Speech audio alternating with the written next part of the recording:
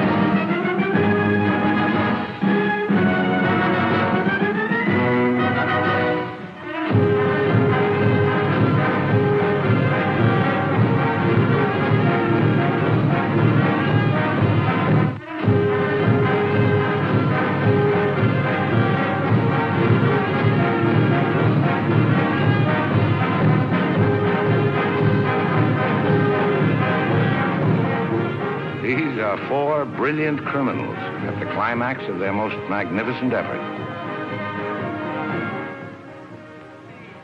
This effort began 6 months ago in Porto-Verto, where we were all aboard the ship for Africa. And they were my associates in a quest for uranium. An element not one of them knew the first thing about, except that they'd heard you could get dough for it. Big dough. Who? I mean, what do you suppose they are? Businessmen, does it matter? Well, if we're going to be on a small boat with them for weeks and weeks. I only said they might be fellow passengers.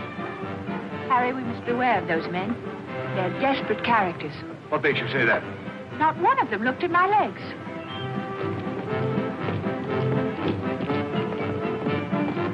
Good morning, Mrs. Janrother. Good morning, Billy Boy. Care to join us in a stroll? Turn up the liver, sweat out the toxins, help nature to help you? Wouldn't dream of it.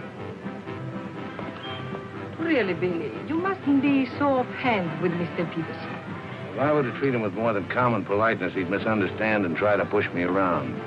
Mr. Peterson is a bully. Billy, huh? Did you see this? That man in London has been killed. What man? Paul Van Meer, high-ranking official in the colonial office, was stabbed to death early this morning by an unknown assailant outside a club in Soho.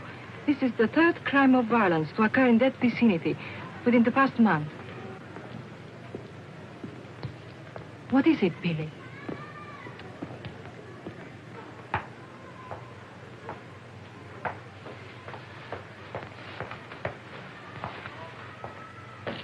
In heaven's name, Billy, say something.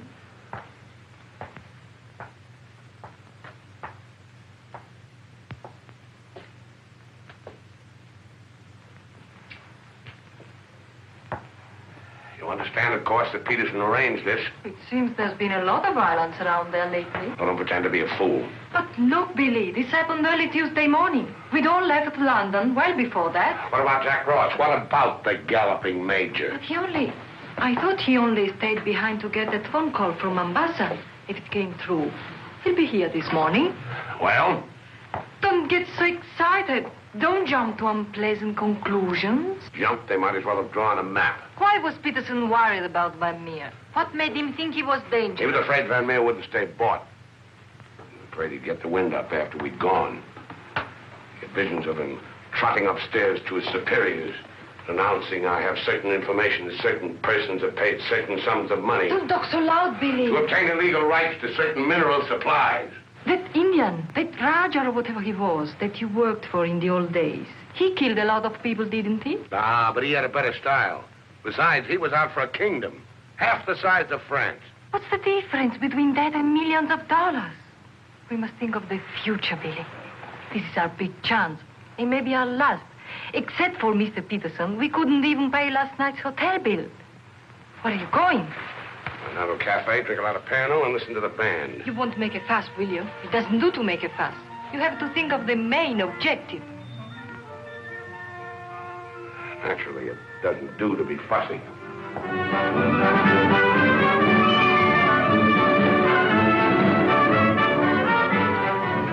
It's your move, Gwendolyn. Gracias.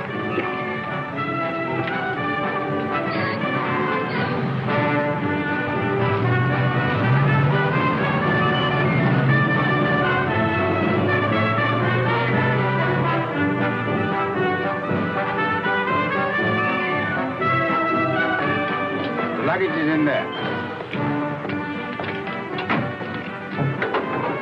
Bring it up.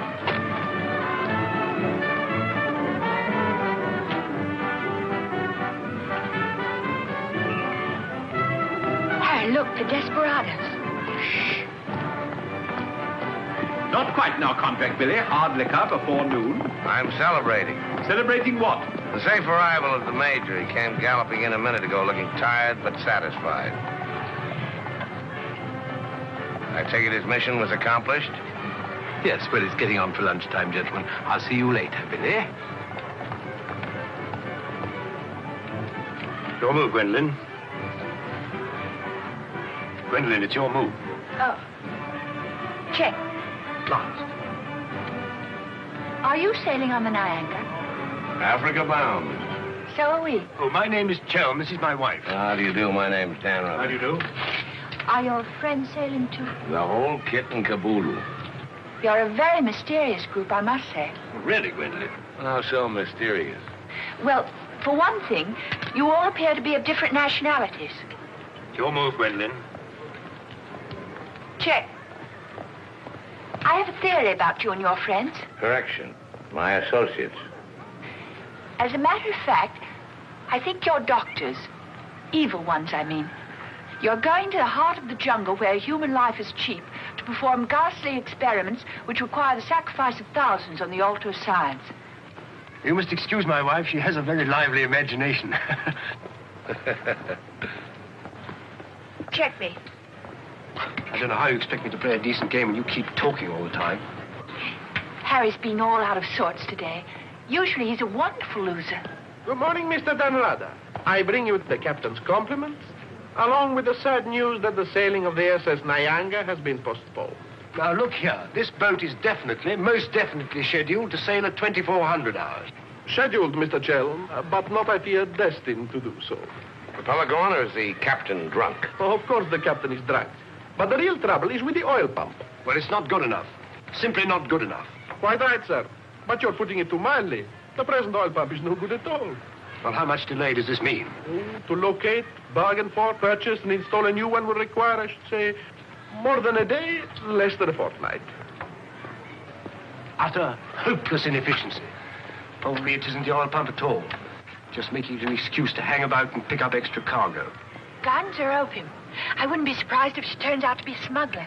What a miserable place to be stuck in. Squalid, fifth-rate port. Ever been in Forteventura before? No, I don't know this part of the world at all.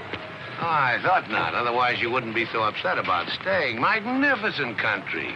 Ruins to visit by moonlight, fine stretch of beach.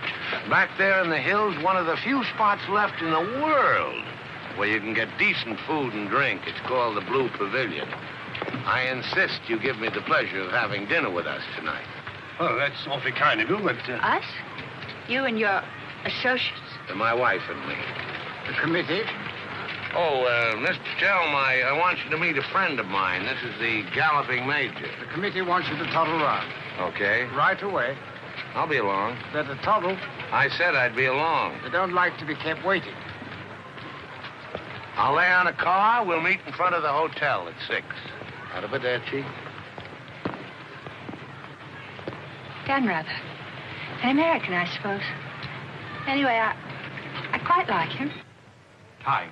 24 hours in the day, 1,440 minutes for somebody else to get busy on the same idea as ours.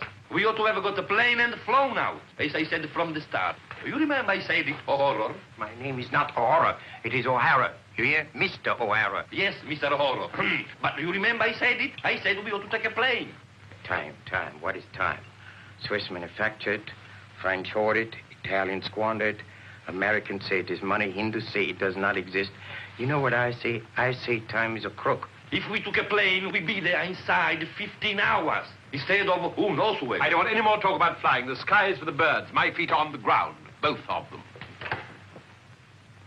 Come in, Billy boy. What's all the fuss about? No fuss, Billy. We're merely wondering what course to pursue in view of this unfortunate delay. Join the peasants in their revels. Go to church. Write your memoirs. Very funny. I like an associate of mine to have a sense of humor. Good laugh does more for the stomach muscles than 5 minutes setting up exercises. And now that we've had our moment of fun, and all the better for it, let's get back to the question. Doesn't this delay call for a cable to your friend in British East? Mustn't send cables. Can't you get it through your heads that the population down there has trained noses? They can smell a uranium deal like a cat smells fish. But aren't you afraid, Billy, that when our little party doesn't show up on the date you said, aren't you a teeny bit afraid that your friend might use this as an excuse to begin negotiations elsewhere? If my friend were looking for an excuse, you'd find a better one in the morning papers. What do you mean? I'm talking about the untimely demise of Paul Van Meer. But I'm appalled, Billy. What an unwholesome opinion you must have of your colleagues to imagine that we... Look here, Peterson, you don't have to convince me of anything. You don't care what I think as long as I don't do anything about it. And I won't, unless you ever decide to sick that knife-happy little junkie on me. Watch yourself, laddie.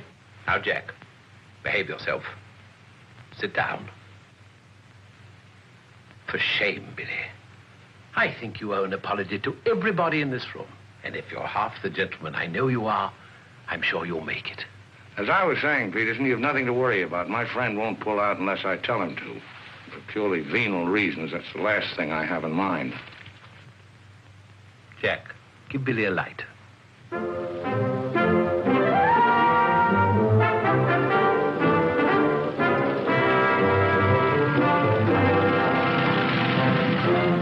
What a wonderful car.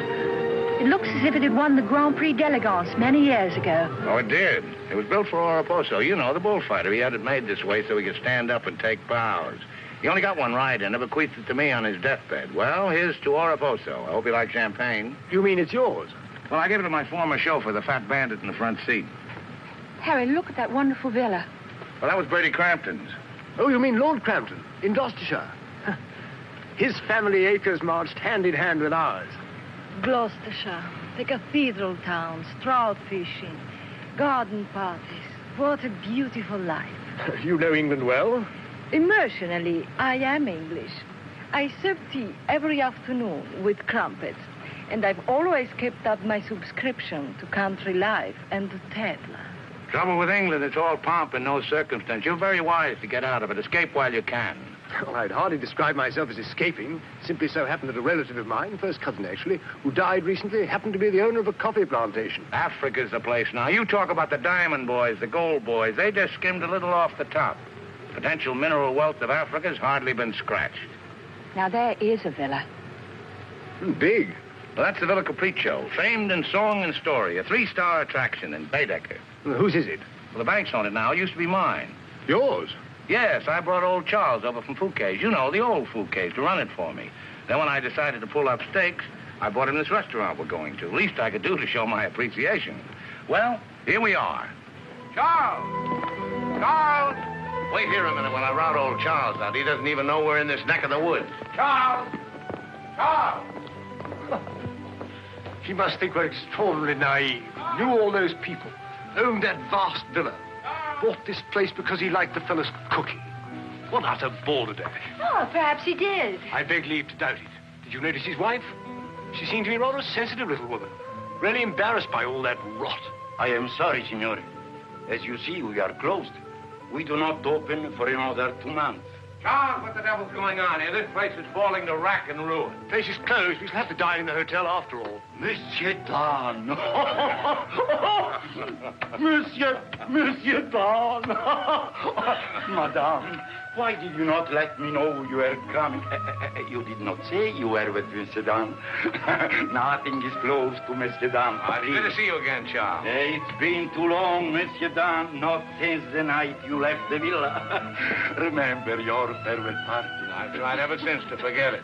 Remember how in the morning we escorted you to the train with violins playing, and everybody cried, like when a king you love very much leaves this country. Aren't you dressed yet? Do I appear to be dressed? Do dress, do hurry. It's the most wonderful day. And Billy wants us to drive out and see his villa. His former villa. Obviously, I can't go. I've got a chill on my liver. What a miserable place to be ill. And you forgot to pack my hot water bottle. You packed it. Gwendolyn, I distinctly remember. Hello. Oh, hello. No, I'm afraid we can't. Harry has this wretched chill. Give me the telephone. Chelm here. Yes. Quite. Absolutely. A hot water bottle. That's very, very good of you, old boy. Look here, Dan, rather, would you mind very much if my wife went alone? She enjoys this sightseeing sort of stuff, you know. Splendid. Splendid. I'll send her along. You know, Gwendolyn, nowadays, one simply cannot afford to dismiss people just because they're not one's sort. One has to try and bridge the gulf. After all, it's a new world we're going into. One's got to take it as one finds it. Face it. Use it. Master it.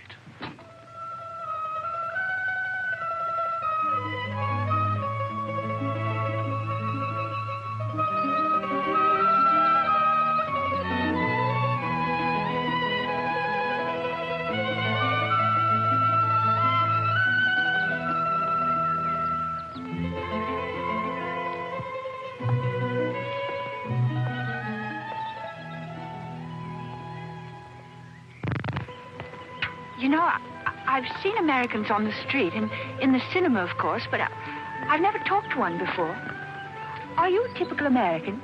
I think it's important that I should know. Why important? There are two good reasons for falling in love. One is that the object of your affections is unlike anyone else. A rare spirit, such as Lord Byron. The other is that he's like everybody else, only superior. Harry, for instance, is the very best of a type. Well, if you must know, I'm a typical rare spirit. How long did you live here? Oh, the longest I've ever lived anywhere is 2 years. Well, when you were a child. Didn't you ever have a mother and a father? And a house and a street and a town? No, I was an orphan until I was 20, and then a rich and beautiful lady adopted me.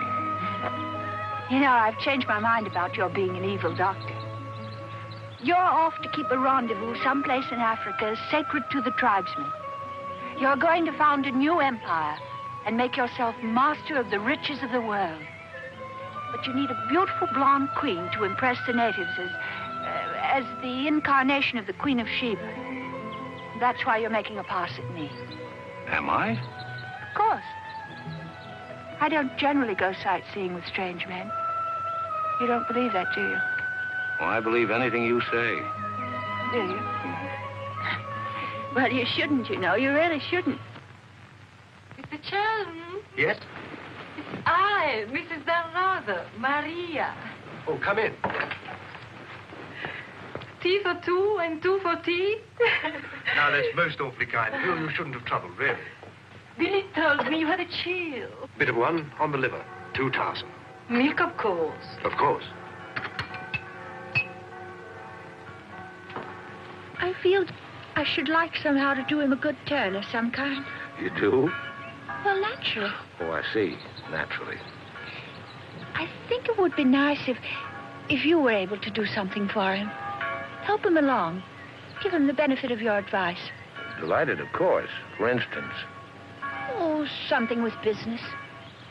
He was very pleased with that tip you gave him on the way home last night about the gold shares. I've forgotten what I told him. What was it? I don't remember either.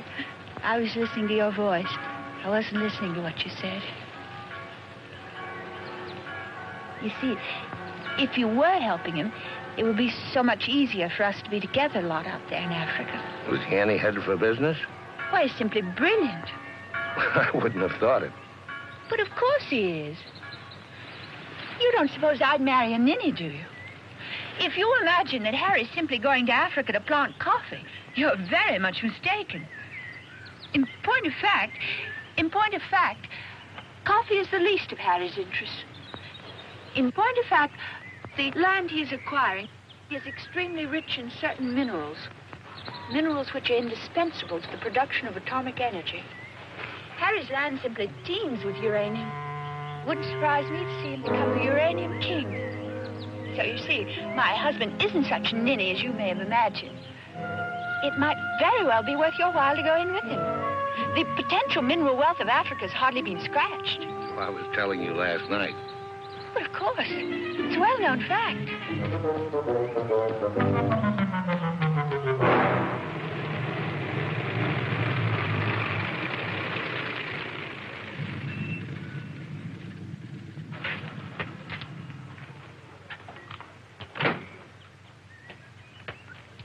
Billy boy.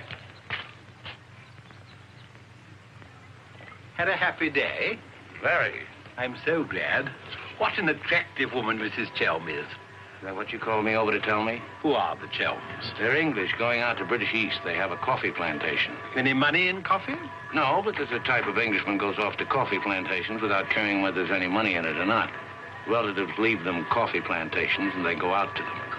But why this sudden interest in the Chelm? I'd just like to know who's making friends with my friends. Well, now you know.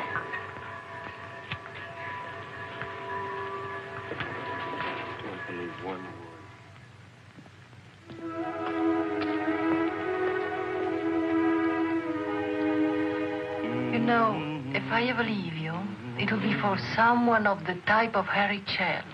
Well, boy, for you. I suppose that type of Englishman is like a story I once heard. An English gardener in England was showing some Americans one of those wonderful English lawns. And of course, they wanted to know how to make a lawn like that. And this English gardener said... He said all you have to do is get some good grass and roll it every day for 600 years. I heard that story before you were born. Englishmen tell it when they're feeling down in the mouth. Just don't understand the Chelm type. You're not even listening. You never do. Someday I'll say goodbye and you won't hear that either. One day I shall really meet my type and run off with him. And you'll be simply amazed. That's possible. George Moore said, I learned it by heart years ago. He said that each great passion is the fruit of many fruitless years. Judge Moore was a very distinguished English writer, you know. Except that he was Irish. Cheer up, sugar. If I make $1 million on this deal, I'll buy you an old English lawn, one we can roll up and take with us.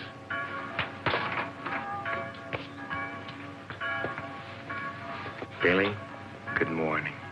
What's our wide-eyed Irish leprechaun doing outside my door? Why do you always make jokes about my name, huh? In Chile, the name of O'Hara is a tip-top name. Many Germans in Chile have become to be called O'Hara. Good morning, Mr. O'Hara. Madame, my respects. Perhaps Mr. O'Hara would like something to drink? Yes, maybe perhaps a little whiskey, huh? Very weak, please. What's this visit in honor of? Oh, just wanted to have a little talk with you. Okay, but make it fast. Fast? I give you my word, Billy. I give you my word. I feel to you like an older brother. Oh, it's not so much the difference of age. It's probably, yes, the reason is because I come from a culture which is so much older than yours in my country. A child 6 years old is older in his heart than you'll be at 60. It smokes, it drinks, it philosophizes. At this rate, I'll be 60 before you get to the point. The point is that Peterson, Ravello, myself, we are the principals in this case. We are in with the money. We cannot switch around and turn, but an agent, It's easy to imagine that he could conceivably doesn't feel himself quite as irrevocably committed as Peterson or We're fellow passengers, I believe. Not quite yet, would you say? Too sadly true. By any chance, you don't happen to have seen your Mr. Danrother about? I don't think Billy's up yet. Not 11. He's rather a late riser. But he said it. Well, anyway. I shouldn't put too much stock on what Billy says, particularly when he's had a few drinks. It's not that he means to break his word, he just forgets that he's given it. Charm and dependability so seldom go in one package. There are exceptions, of course. Your husband, I imagine, from his manner and behavior, is one. Oh, yes, very. Well, quite, Harry. I'm so looking forward to meeting your husband and having a chat about Africa. By all means. I understand he's in coffee? You make it sound like a total immersion. Part of Africa we're going to is due for some pretty important changes. In my opinion, things will be booming out there before you can say Jack Robinson. I do hope there won't be too many changes. It's completely unspoiled, I hear, with some of the loveliest scenery in the world. I can't imagine anything more lovely in the way of scenery than to have a few acres of gold and diamonds cropping up on a piece of land I bought for a song. Heaven forbid. Next thing there'd be big, ugly holes everywhere and great, horrid machines instead of lovely scenery. Anyway, I don't think my husband worries much about money and business, that sort of thing. Really? I mean, to appreciate my husband's point of view, one has to understand his background. Those lawns, hundreds of years in the making. Those immemorial elms. Those walls hung with family portraits. Generations of them. Those great echoing galleries where so much of English history is being made. Taxes must be terrific on a place like that. What would people like the Chelms care about taxes with their kind of money? I mean, when a family's been a power in the city of London for so long, one of the great financial families. Power in the city? You mean? Oh, yes, of course, one of those Chelms. I'm surprised you know about them at all. Very few people do. They prefer to work behind the scenes. I find it rather hard to believe that a man in your husband's position would go to Africa just for the coffee planting. You're very quick, aren't you? In point of fact, he isn't. In point of fact, he has a very special reason. So I suspected. It has to do with sin. Sin? Since the war, my husband has been almost exclusively concerned with spiritual values. He feels that if he can get away there, in the heart of Africa, he will come face to face with essentials. He wants to work out the problem of sin.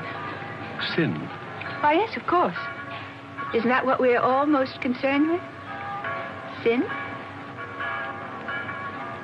Gwendolyn, what are you doing here? I thought we were supposed to meet on the beach. Harry, I want you to meet Mr... My name is Peterson. Been having the most delightful talk to your wife. She tells me you're interested in spiritual values. I myself am vastly Harry, concerned. we'd really better be going.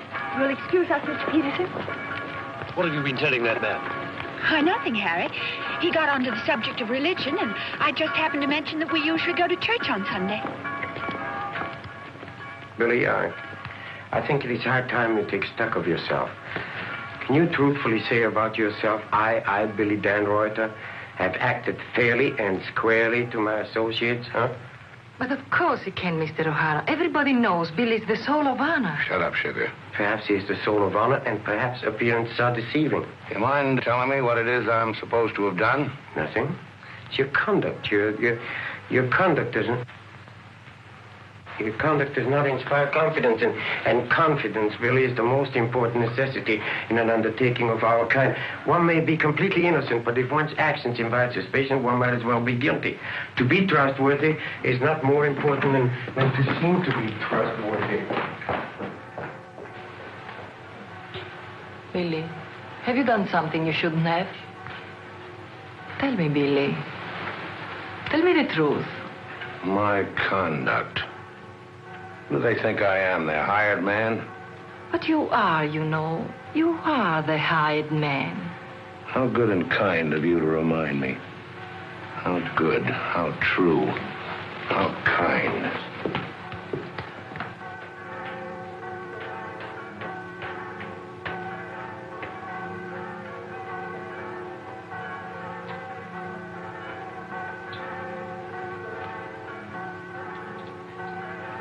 I say, Dan, rather good to see you. How about a drink? Well, Oh, come on, my dear fellow. Let me buy you a drink.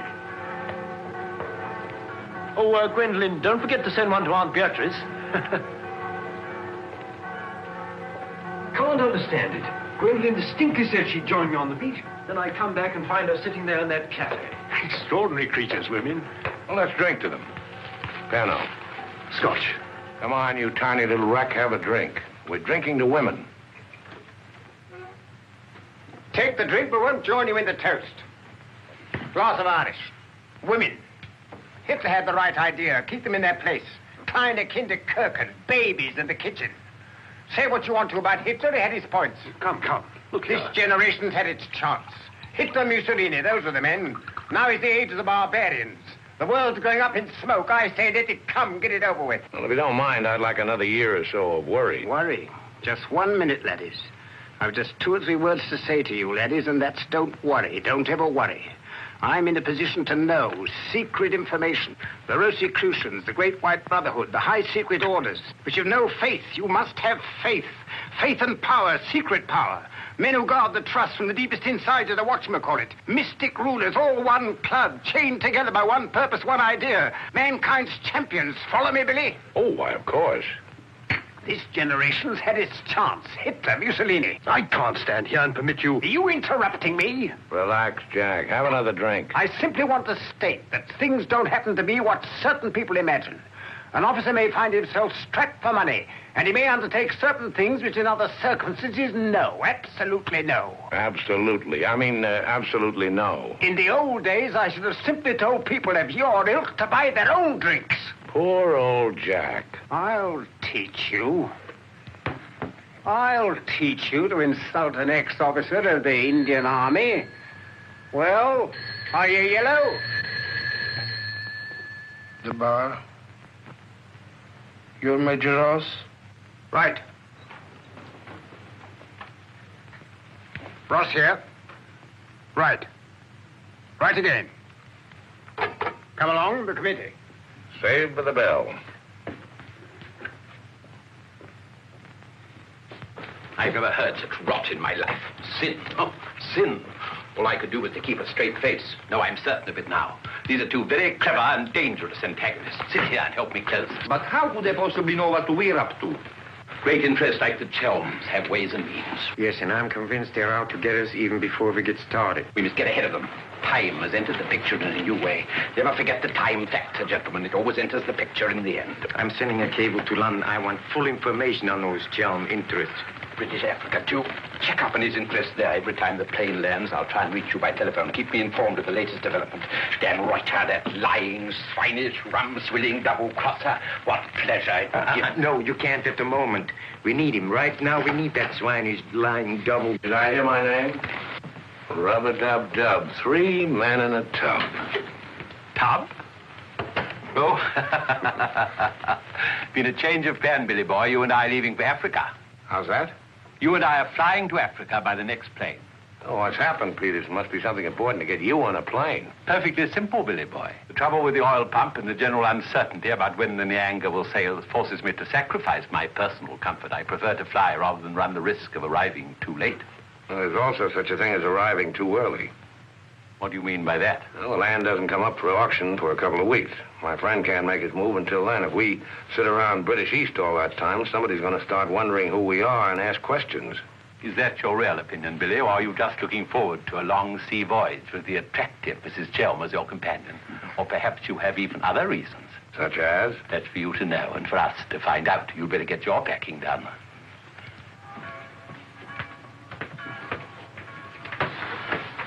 Billy? Where are you going? Off to Africa, flying. Just like that?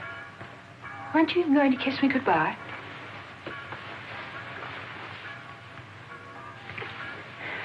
I wish. Don't say it. What? That you wish we'd never met. You'll be coming on the boat, and in Africa we'll get together and... I think I hate you. Letting those revolting men order you about. Don't deny it. I've watched them. They treat you like a servant. They say, hop it, and off you hop. I know what it is. They have a hold on you. Some black secret that could ruin you. What makes you think that? No, know, it happens all the time. My old Spanish nurse told me that half the people in the world would be ruined at once if everyone told what they knew. But couldn't you have them done away with? I mean, you must know plenty of people who could bump them off. It probably cost a good deal, but it'd be worth it, certainly. Well, it's not impossible, except that afterwards I wouldn't have any money. This way I stand to make a lot. Millions? Maybe. Then perhaps your connection with those men isn't quite so undignified as I thought. Those millions, would they be pounds or dollars? Well, either way suits me. No, that's very careless of you. The state of the pound is so uncertain. You must think in terms of hard currency. Maybe I should hire you to handle my affairs. You could do worse. I'm awfully intelligent, really. Come along, Billy boy. The car's waiting.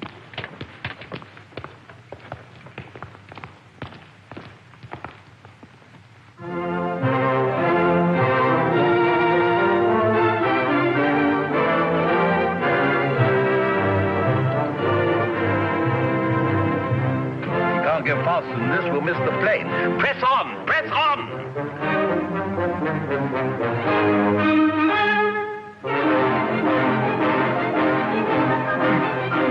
High posting.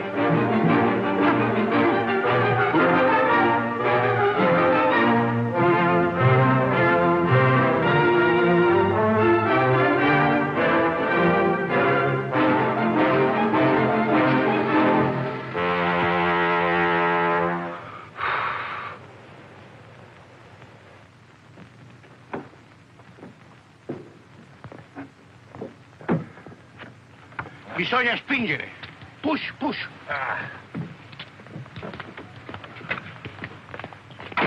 Come on. 1, 2,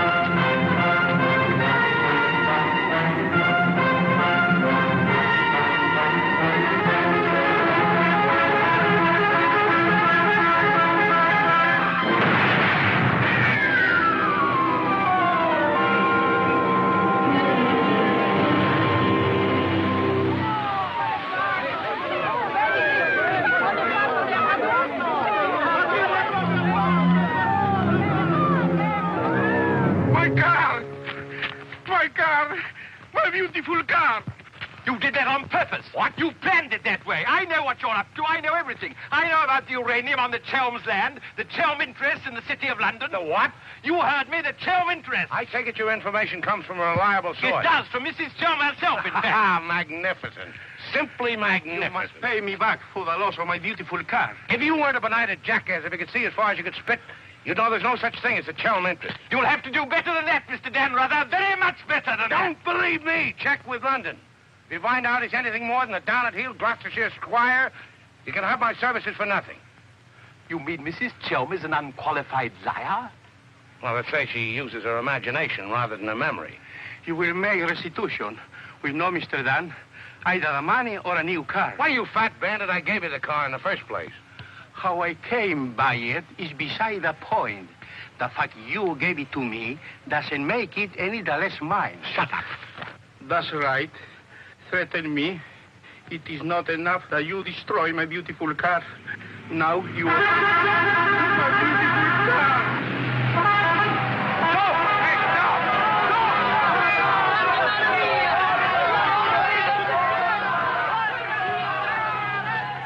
More than anything, I want Billy to make a grand success out there. Oh, as you care so much about money, I should have thought you would have left Billy for some rich man. I shouldn't think Billy would mind, really. I mean, neither of you are in love or anything. You are a strange girl. Of course I love Billy. Actually, I adore him. And Billy loves me very, very, very much. That's why I trust him with his little unimportant amours. And what does he say about yours? But, darling, all husbands like their wives to seem attractive to other men. Be sure you explain that to Harry. I'm going back to the hotel.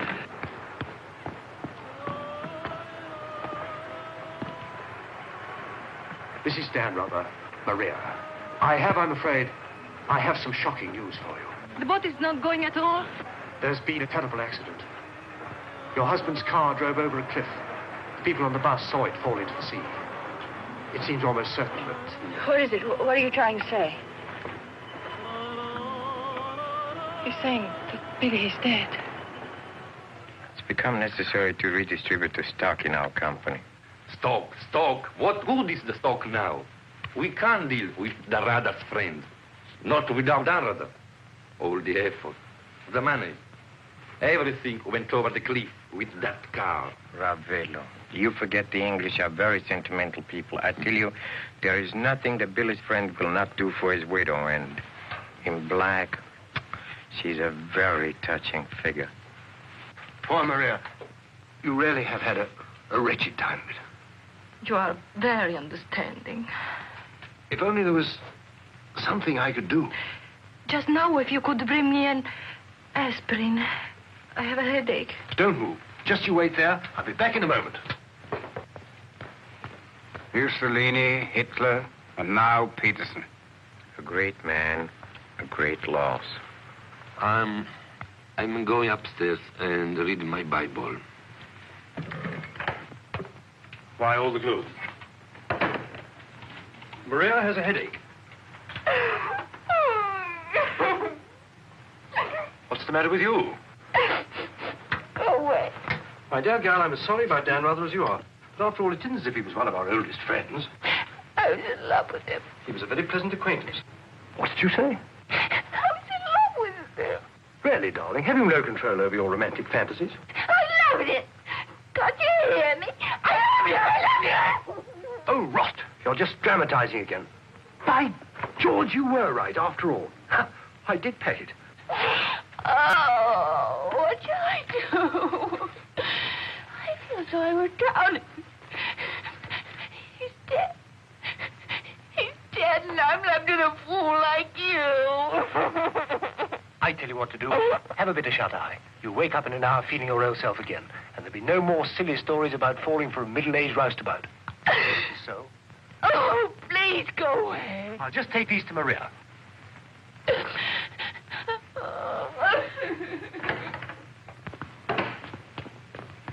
Mr. Shelm, this is very important, for you as well as for myself. Yes, well, get on with it.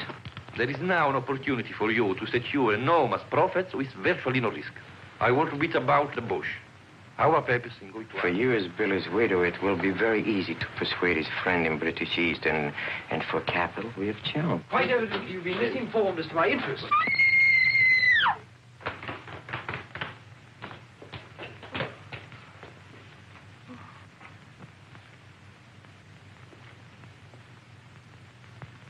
What's the matter with all of you?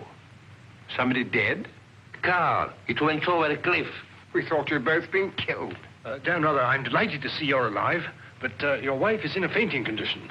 You mean you're not dead at all? Obviously, I'm not dead. I knew you weren't dead. I knew it. I counted 13 backwards 13 times. My old Spanish nurse said if you did that, a miracle would happen. And you see, it has. Ladies and gentlemen, I bring you the glad tidings. The captain is sober, and the SS Nyanga will sail at midnight.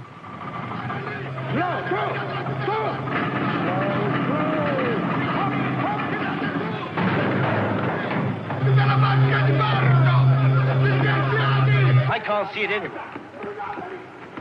What can have happened to it? My dispatch box, where is it? A black tin box this size. What have you done with it? Guardi che la sua valigia gliel'ho messa in cabina. I told you to take the most particular care of it. I shall not go on board till my dispatch box has been found. Having trouble, Chell? I think that I can't cope with myself, thank you. È la seconda volta che glielo dico. La valigia gliel'ho messa in cabina, è inutile che insiste con me. Says he put it in your cabin, whatever it is. Idiot! Why didn't he say so in the first place? Say, look. What's happened to Harry? Been giving me the fisheye all evening. Oh? What is it? Perhaps it's because when I thought you were dead, I told him I was in love with you. You what? I couldn't help it. It made you seem less dead. And? Oh, he didn't believe me. He thought my nerves were upset. Sort of delirium. He thought it quite a joke. The idea of my inventing a love affair with a middle-aged roustabout like you. That's what he called you. Well, now that I'm back in the flesh, you'll begin wondering about that delirium of yours. I suppose seeing you alive is different from thinking of you dead. You're just great cooped up on that tub with a suspicious husband. Billy.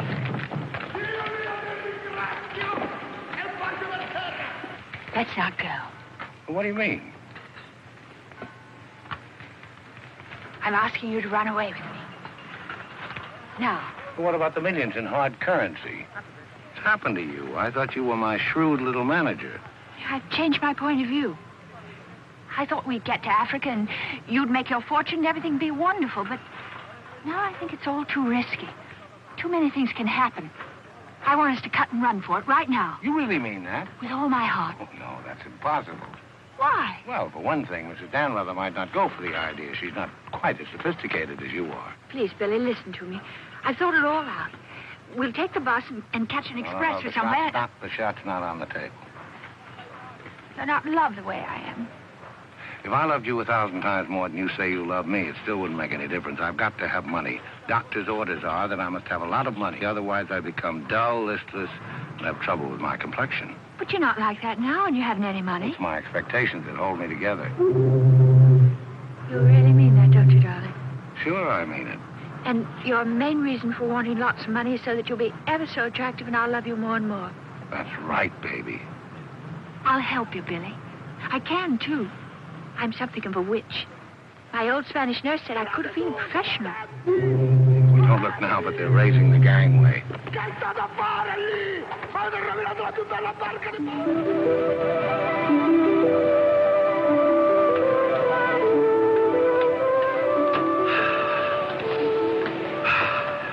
The air, ozone. What a pity we can't bottle it, gentlemen. What a fortune we'd make. Neptune's mixture. Now breathe deeply. Remember, every breath is a guinea in the bank of health.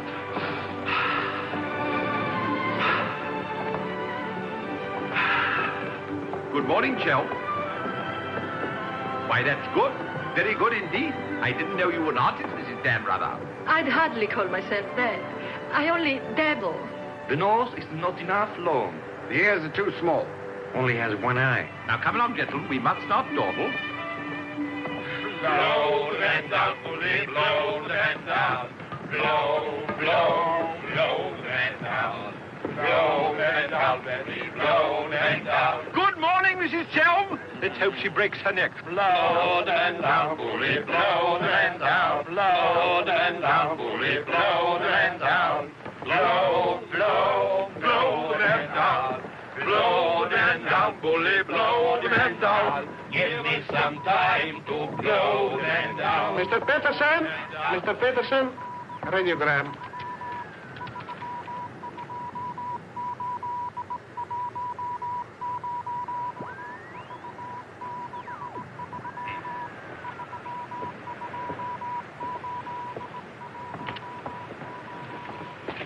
No Chalmers State, Gloucestershire, stop. No Linda Gentry, Chalmers.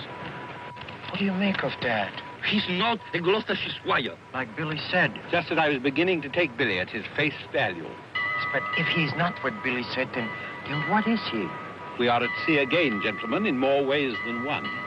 Mystery, more mystery. Billy is a liar. Heaven only knows what Chelm is. CID, maybe. You borrowed my thought. What to do? What to do? The time has come for direct action. You remember last night when we came on board? The fuss he was making about his dispatch box?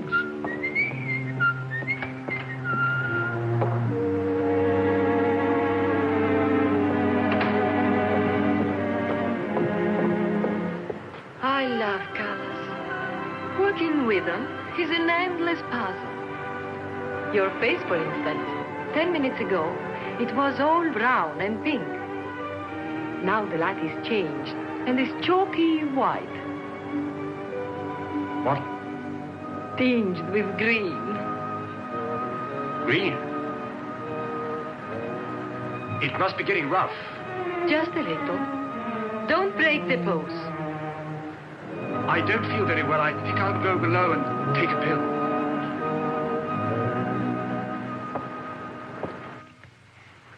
It's incredible. Harry Chelm is just Harry Chelm. nothing, nobody, a ruddy refugee from Earl's Court. With a hot bottle. Look.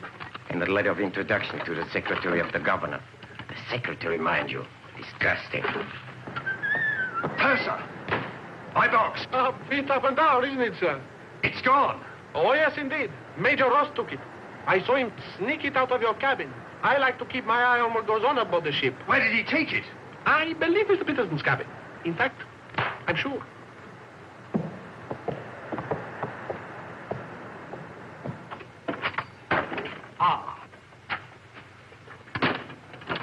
And now may I ask what explanation you have to offer? He forgot his hot water bottle.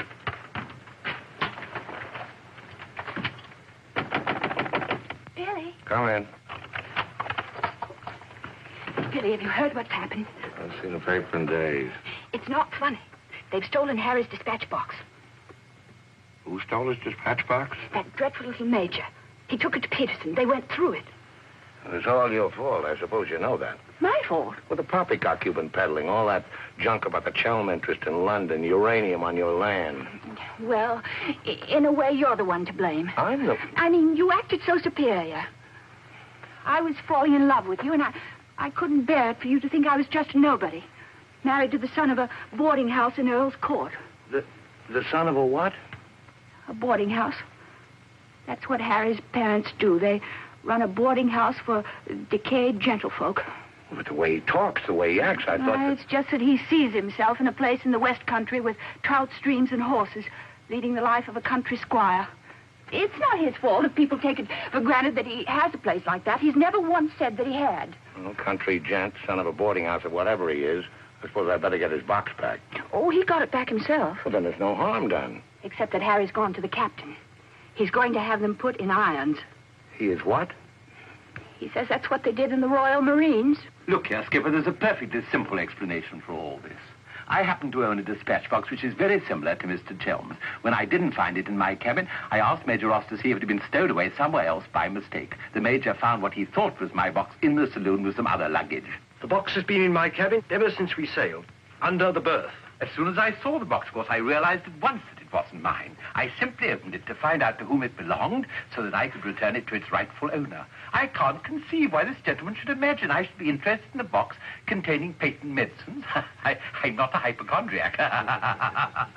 Purser, tell the captain exactly what you told me about the box. Why, sir, you asked me whether I'd seen it, and I said it might be the one I'd seen being carried along the passage by Major Ross. You distinctly told me that you'd seen it being taken from my cabin. Oh, you must have misunderstood. You were rather ill at the time, if you remember, sir. That's all, Purser. He's been bribed. He's in league with these criminals. Just a case of a misunderstanding. That's how I look at it. Now, what about a little cognac? To wash away any ill feeling. I don't care for a drink.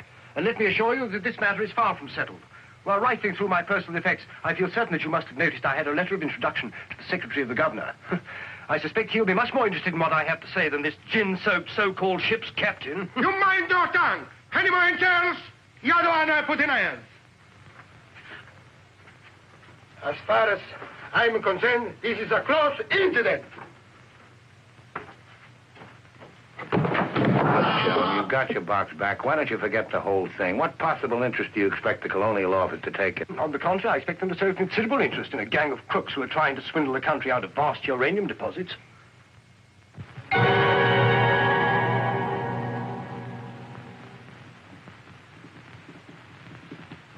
Just one moment, sir. What leads you to believe? This gentleman obviously hasn't seen fit to inform you that during your supposed demise, he attempted to lure me into your nefarious venture. Unfortunately for you, he acquainted me with all the pertinent facts.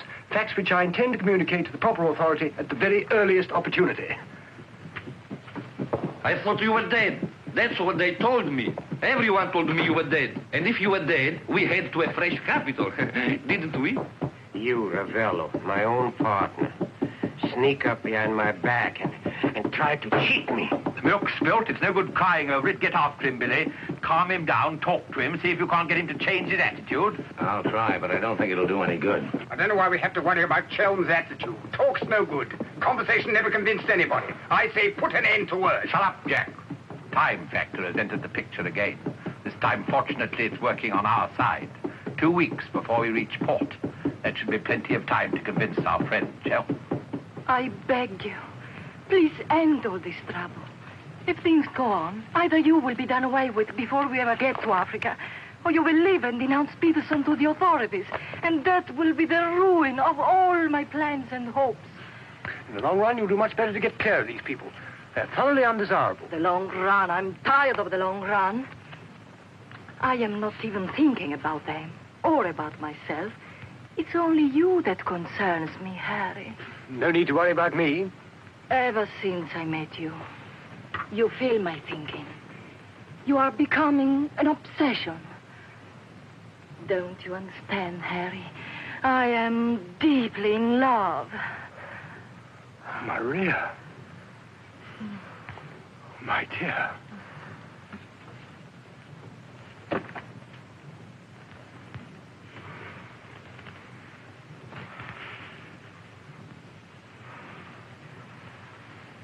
Only you could make a woman feel like this.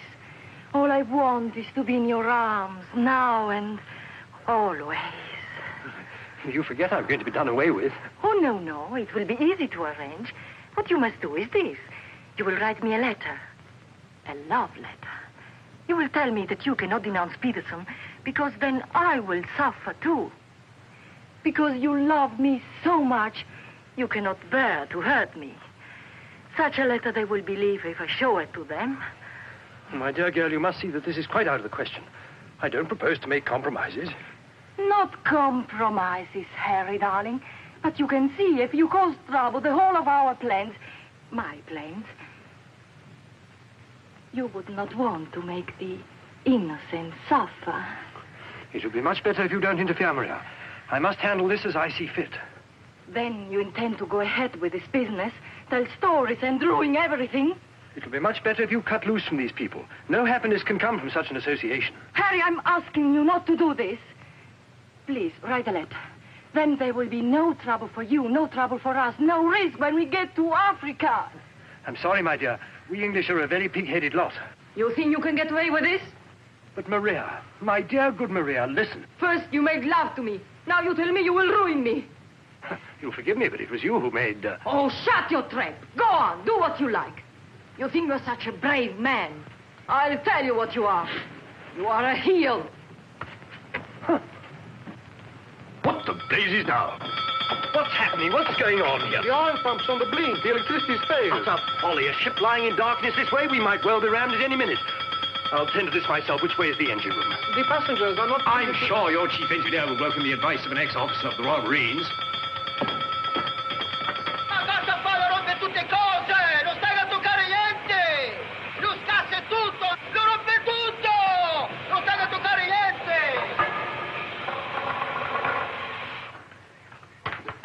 Look here, you fool. Are we simply abandoned to our fate? I insist on something being done. For instance? Well, give out the lifebelts. Organize the boat drill. The clientele are requested to remain calm. To remain calm? Does the captain feel no sense of responsibility for the lives of his passengers? It's my opinion that the captain doesn't feel much of anything at the moment. Do you mean to say he's drunk? The fellow ought to be made to walk the plank. I'm afraid just now he cannot walk at all. But this is outrageous. Oh, sit down, old man. What have you got to worry about? We're only adrift in an open sea with a drunken captain and engine that's liable to explode at any moment. Perfectly ordinary situation. Happens every day. But just in case any of you are still at all anxious, let it be known that Mr. Chelm has taken charge in the engine room. Who's taken charge? Harry, and he'll foozle it for sure. Shall I get out the hymn books? Your husband claims to have learned all about engine and such things when he was an officer in the Royal Marines. If he ever was. In point of fact, not only was he an officer, but he once won a medal for jumping into a sea of fire to rescue someone. It's only a bit of wreckage, not a man, but that wasn't Harry's fault. Just a slight error in judgment. Oh, the lights, they come on. He must have fixed it. Impossible. The engines are turning. We are underway. I still say it's impossible. Ladies and gentlemen, may I have your attention for a moment? I'm happy to inform you that the oil pump is now in perfect working condition. Putting it right was no great accomplishment for anyone with the slightest mechanical bent. Anyhow, we may now proceed without further delay and in absolute safety. Oh, Harry, you did. You boozled it. But when you wrecked my ship, where is your Forward, please. Captain wants to see you. There you are. You devil! You wrecked me, beautiful ship! Nothing of the sort. Some scallywag down there sabotaged my work out of pure malice. You explode my engine! Now keep your head down. Let's all behave like little gentlemen. Stay out of this, Dan, mother. I can handle the brute. What happens now? Do we get the life of beds? Do we abandon the ship? There's no immediate danger. The passengers will please to return to the saloon. We're heading for the nearest port, and there seems to be some chance of our making it. Let's go. Come along. Now, who was last down? Last. Billy, boy, be a good fellow and make a fourth at bridge. The Major has no head for cards. A few rubbers will soothe all our nerves. Oh, thank you. I'll soothe mine with a double scotch. In fact, I think I'll make it a triple. No ice, no water. Right, sir. How about you, dear Mrs. Dadbrother? Little bridge? Oh, so sorry. I have the most fearful headache. I think I'll go to my cabin. Oh, what a shame. Well, boys, we'll have to make it cutthroat. What about Harry here? Maybe he'll take a hand. That, under the circumstances, is a most unsuitable suggestion. Gwendolen, I must ask you to either move to another table or else leave the saloon. Harry, for heaven's sake. I don't care for my wife to associate with an associate of criminals. Don't be absurd. Billy's not a criminal. He's the best friend we have on this boat. We're not in need of such friends. You need any friends you can get. The only thing standing between you and a watery grave is your wits. That's not my idea of adequate protection. Purser, how much longer before this ship reaches port? If we ever do get to port, it should be within 14 or 15 hours. That's a long time. Sit down, make yourself comfortable, have a drink. Enjoy the Major's piano recital. Come on, Peterson, buy us a drink. I'm afraid I can't accept hospitality from persons whom I intend in a few hours' time to denounce in a place of justice. 2 spades? I admire your sang-froid, Mr. Peterson. Or perhaps you don't think I'm serious. We shall see. 3 clubs. Gwendolen, are you going to do as I say? Not when you speak to me in that tone. Not when you try to order me about. In that case, Where are you going? on deck where the air is less polluted.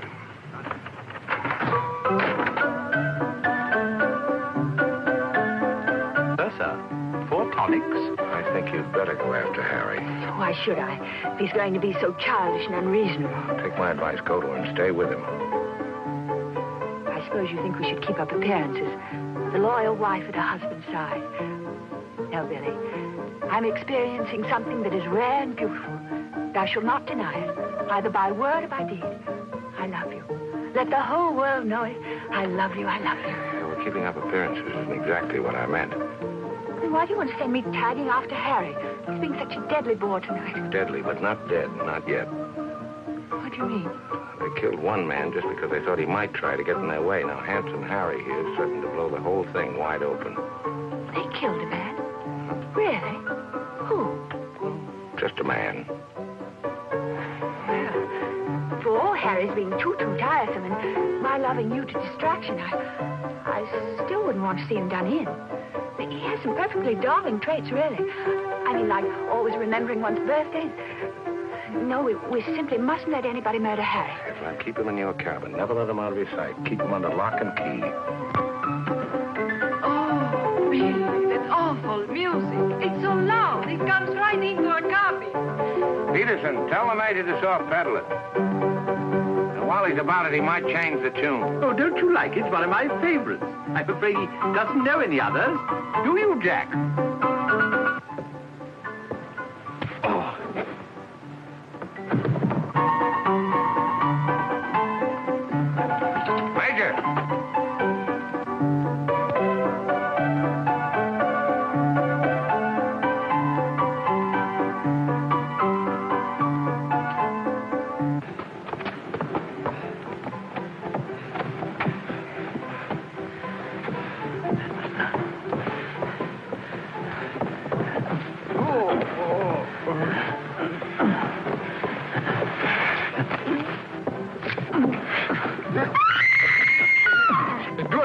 screaming? One down. Captain! Captain!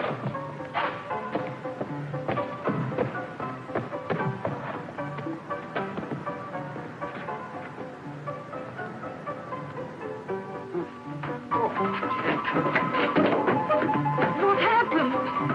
Oh, Billy, all that screaming. I thought someone had been killed. Someone nearly was. Indeed, they were. Look at the Major. Better get a new act fitted in the curtain going down on this one. Every time I turn my back, someone makes trouble. The passengers break the engine, they beat each other to feet, they throw each other overboard. That man attacked me. Are you? You again! If I struck him, it was in self-defense. He came sneaking up behind me and tried to run me through with his sword. Is that true? Well... It's no use, Billy. My trying to protect Harry any further. I may as well tell the whole truth. Captain, it grieves me to confess this, but in point of fact, my husband has an illness of the mind. The medical word for it is paranoia. On occasion, he displays homicidal tendencies. The psychiatrists say it's because he believes people are plotting against him, and so he strikes back and tries to kill them. Gwendolyn, for heaven's sake, woman, what's the meaning of this treachery? Believe it or not, Harry, I'm doing it for your own good. He knows. He saved my life. He'll tell the truth. I wouldn't contradict the lady. You wrecked my ship! You tried to kill the passengers! But I'm not staying person on the ship. That's why you're against me. Let me go. I'll kill the lot of you. I warn you, Captain. When I kill you... Poor Harry. It's awfully sad. We've tried everything to cure him. Take your hooligans off. How dare you lay hands on me? You hooligans! I'll have you put in irons. You'll be the ones in irons. Good, good. We'll have no trouble from you. Scum! Mongrels! I'll bring you to book! Every one of you! Every man jack of you! After all, it was the only solution. Harry's safely locked in his cabin, where those beastly men can't do him any harm. On the other hand, he can't say or do anything now to interfere with your making that fortune in Africa. I mean, the authorities would hardly listen to the ravings of a lunatic, would they? Well, they won't even let him off the boat. Well, in that case, he'll just have to stay shut up for a few weeks. It's a bit hard on the old boy, don't you think? Yes, but after you've amassed all those African millions, we'll make it up to him. We'll buy him a country place in Gloucestershire with some rough shooting and a trout stream like he's always wanted. Maria will marry him, perhaps. She seems to have a very real feeling for English country life. And everybody lives happily ever after. Especially us, Billy. There's the abandoned ship. What's going on? I believe, sir, that we're sinking. What? Station, everybody. Lower your light, please. We're sinking. Harry! Harry, open the door! You must! The ship's sinking! Get back!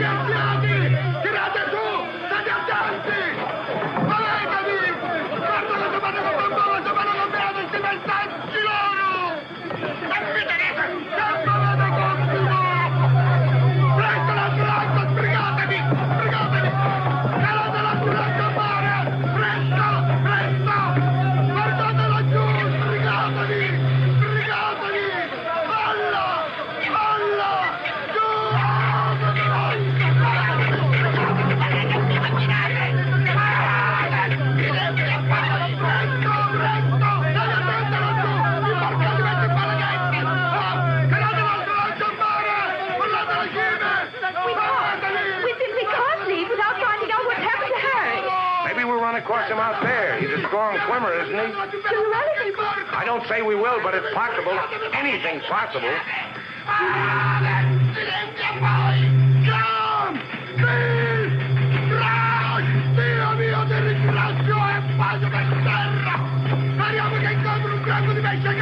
oar.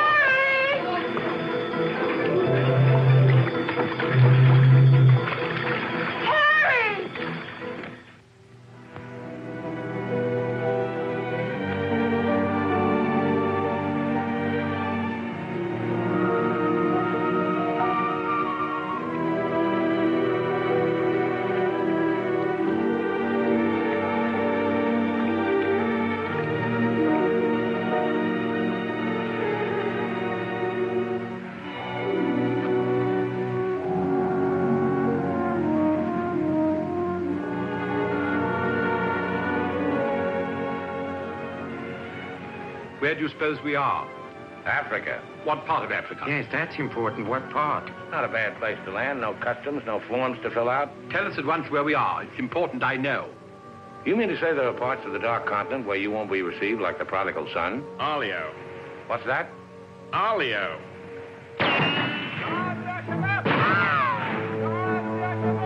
Better get down, everybody. Oddio, mamma mia! Adams! Oddio, mamma mia!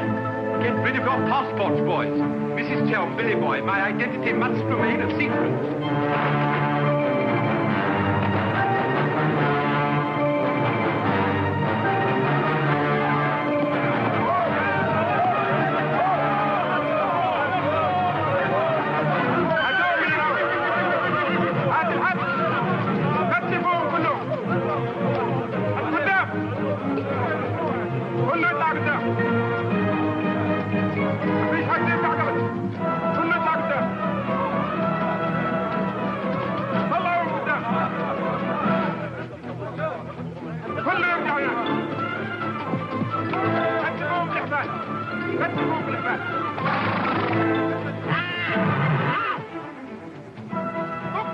Alio, what's that? It was a company that sold arms to the Arab legions. Wait a minute, that rings a bell. Some of the equipment we sold them was defective. Been too long under the water in the Gulf of Leyte. The Arabs claim they lost the war because of rusty guns and dud ammunition. For heaven's sake, be quiet. If you go on like that, I'll see you drawn and quartered. يلا فيتا فيتا فيتا راجع انت فيتا فيتا يلا امشي فيتا فيتا يلا تعال الغد يلا تعال. Are you going to allow them to bully you in this way? Why, it's simply... Shocking. Harry wouldn't have let them do it. He had a sense of dignity. I have a sense of survival. Billy, what is going to happen? Do you think they will torture us? Just let them try it. I'm a British subject. I wouldn't say it too loud.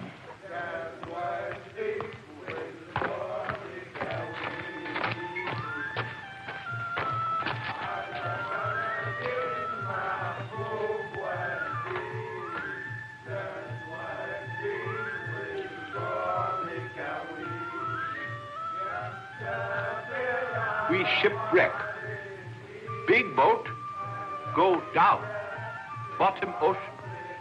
We take little boat. Row all day, row all night. Savvy? There's only one way to deal with these swine. Walk up to them and kick them in the belly. Show them who's boss right away. We sight land. Your land. Praise Allah. Come ashore. Suddenly, boom, boom, boom. No good way to treat shipwrecked people. You will please to hand over your passports.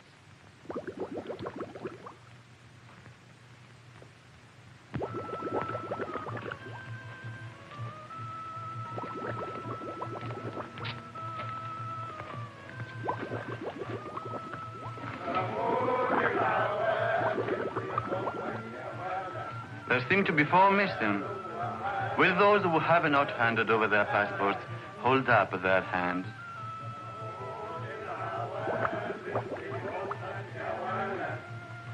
All left on board ship, Your Excellency.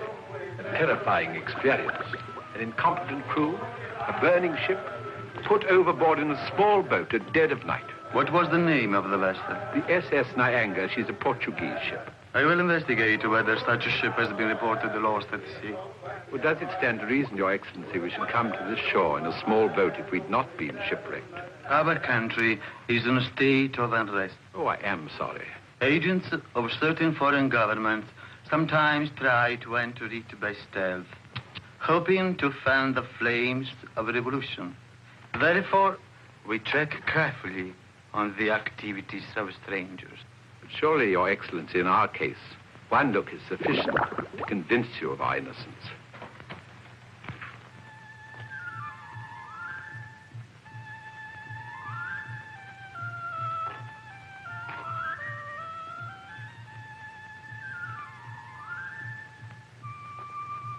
No. One look is not enough.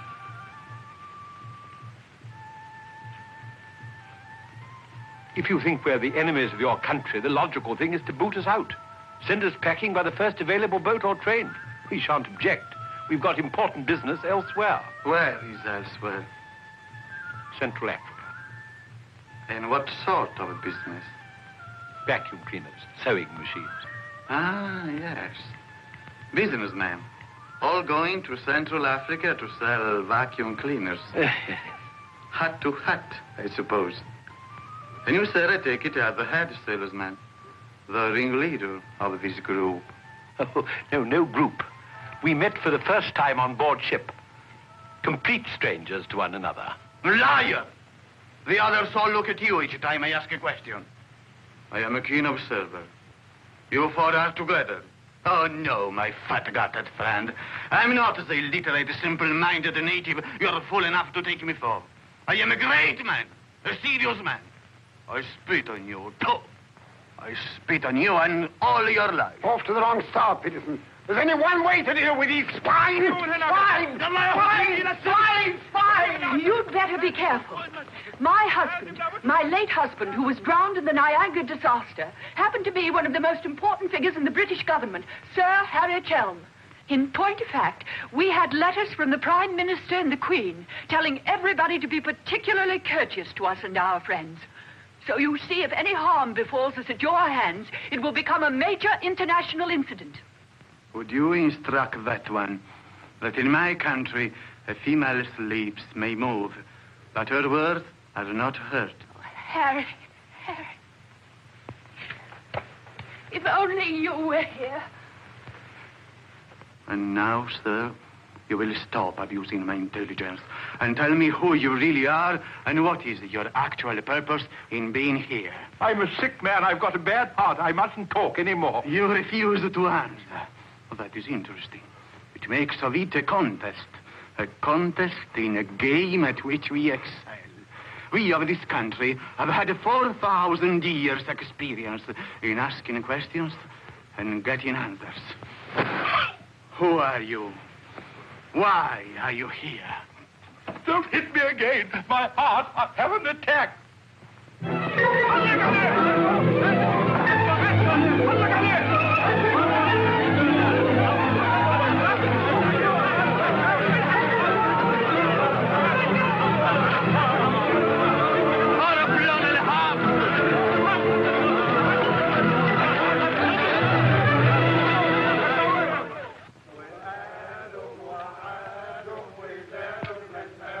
Billy's led a thoroughly decadent life.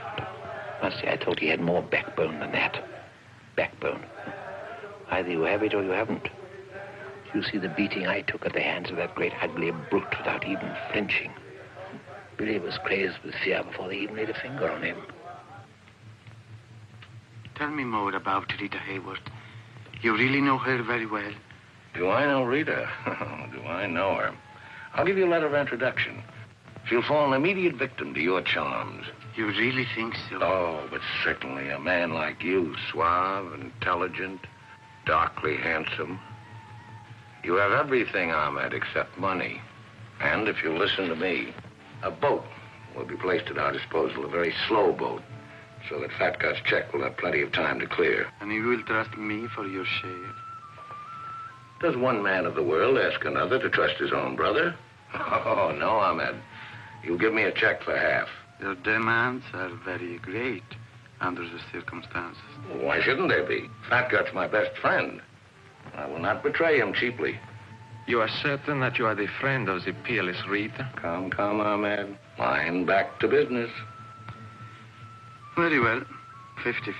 Oh, by the way, Fat Gut's nature is noble like ours. He might try to bargain. I do not bargain with a puffball like that. It's beneath my dignity. It'll be dawn soon. The correct hour for a firing squad. But if we have him shot, what about the money? Well, I was just thinking that if he had a volley at the psychological moment, he might not be so inclined to haggle. I believe you must have Arab blood. Westerners are not usually so subtle. يلا يا علي نمسك الراجل الثخين. يلا بينا يا سيدي. يلا. Look, Halamite. Look, Halamite. Ah! Where taking me? I won't go. I demand to see a doctor. Would you say that in Paris, among smart people, the Rolls-Royce or the Cadillac is considered more chic? Well, that's no problem at all. A man in your position should have both. Ah.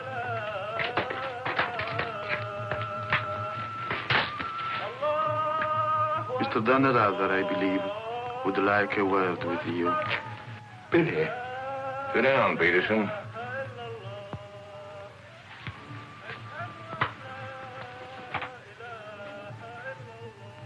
I've been talking to Ahmed here, and he's made the phone.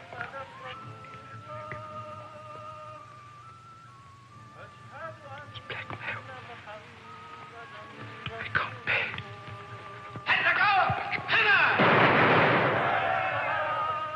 What was that? Paris, but it's execution day. Will he take a check?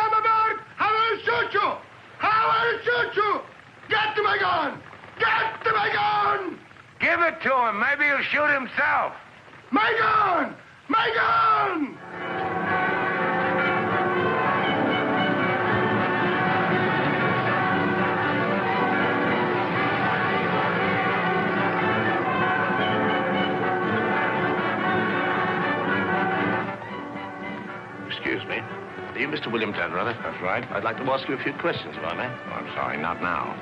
Forgive me, but it's rather important. Yes, it always is. I was a newspaper man myself once. Well, you may quote me as saying that everybody was heroic except Mrs. Danrother, who ate all our boots. Very amusing, but I'm not a reporter. Oh? Jack, go to the phone, make reservations. The first plane to Nairobi, 6 seats.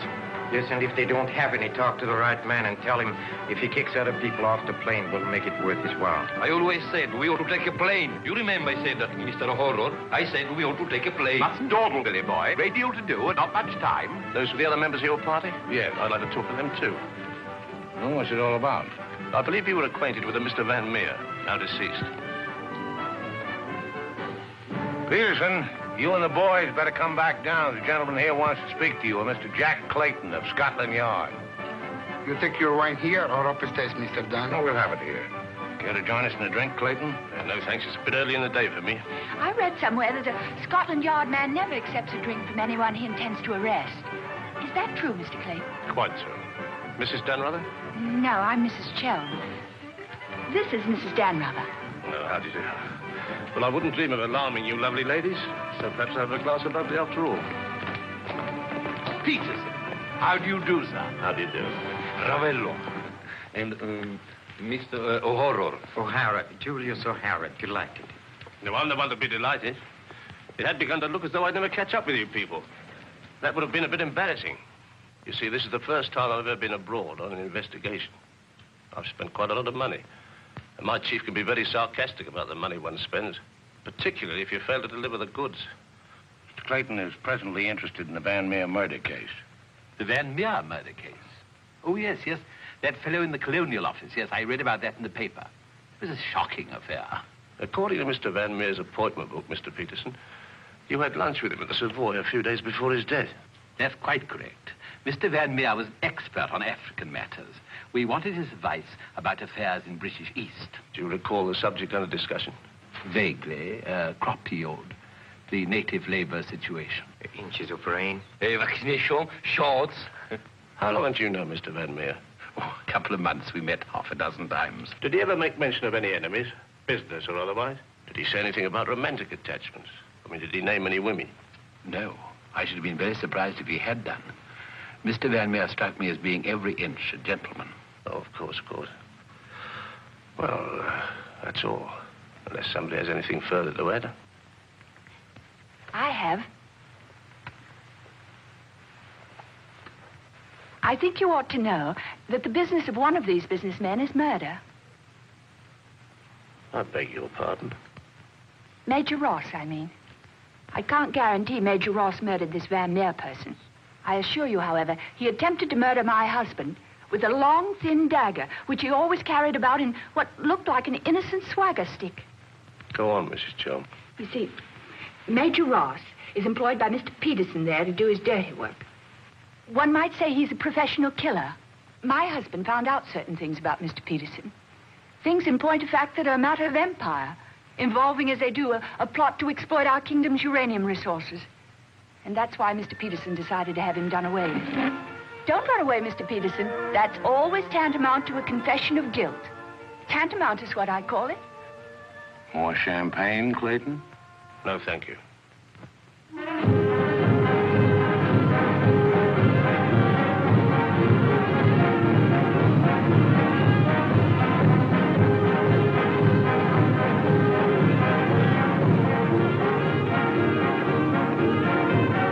As I said before, very smart fellows indeed. Should you ever think of me in Earl's Court, that's where I'll be, helping Harry's parents with the lodgers. Should you ever think of me, try not to let it be too harshly. You kiss her too, Billy, and tell her she's forgiven. Sure.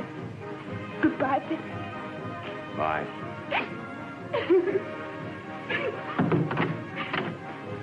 For Mrs. Chelm, just came on the ship's wire.